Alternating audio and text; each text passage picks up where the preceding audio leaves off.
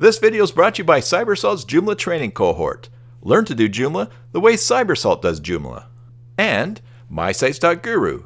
Do you have a Joomla site? Of course you do. Get a free site audit at mysites.guru.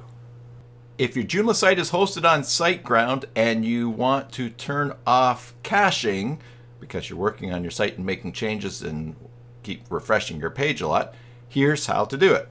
In your SiteGround control panel, go first of all to File Manager and then navigate to the folder that your Joomla site is installed in. Go down to your .htaccess file, right click, go edit, and at the top of your htaccess file, put in this code: if module mod headers.c, header set cache control private, and if module. And then you're going to save that. Now there's one more step to do that, but before we leave this screen, if you want to return to using caching after you're done working on your site, go back into this htaccess file and then just put a hash. That's the Shift 3 on your keyboard, and save it, and this rule will be ignored. But we're going to leave it active here.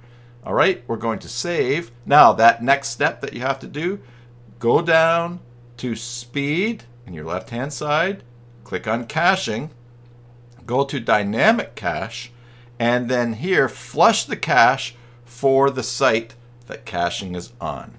You might also want to turn off nginx direct delivery for that domain. And if you're using memcache, maybe turn that off as well, although I don't totally understand memcache. But for sure, flush dynamic cache one more time, and until you change the rules in the htaccess file by putting the hash to ignore the no caching, caching will not happen for your Joomla site. Subscribe for more videos. Until the next time, enjoy your Joomla sites, and God bless.